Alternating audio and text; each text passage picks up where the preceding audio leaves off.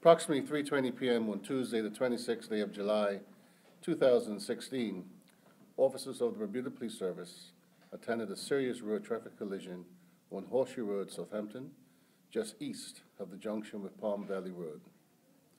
This collision involved a motorcycle being ridden by the victim, Travis Lowe, and a van. Travis Lowe sustained serious head injuries and was taken to the King Edward Memorial Hospital by an ambulance for treatment. Travis Lowe succumbed to his injuries on Tuesday, the 2nd of August, 2016. Travis Lowe, at the time of his death, was 23 years of age and the father of 2 children. The death of Travis Lowe is the 9th road fatality on our roads this year.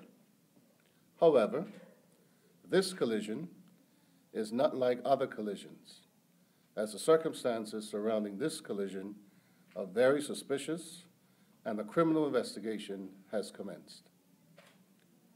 There is evidence that Travis Lowe was being chased by another motorcyclist along Horseshoe Road, and in his attempt to get away from his chaser, collided with the van in question. There is also evidence that the chase traveled west along Horseshoe Road onto South Road. It turned left and headed in an easterly direction.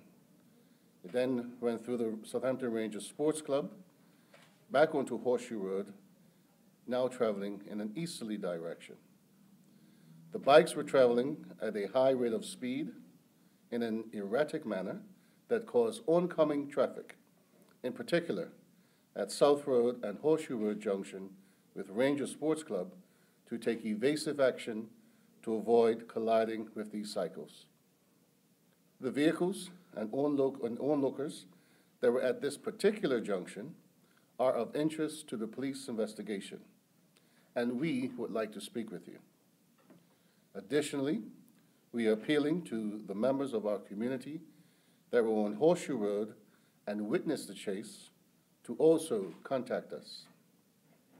We are aware that some persons that live in the Horseshoe Road community may have CCTV cameras at their residences.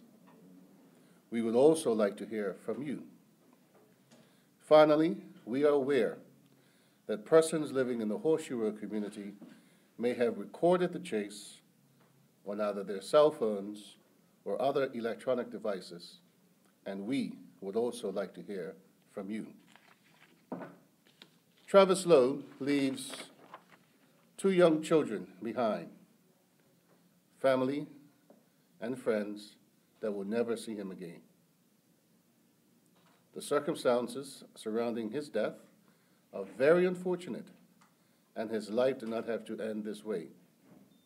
Any information that you have that can assist the police in this investigation will be treated in the strictest of confidence.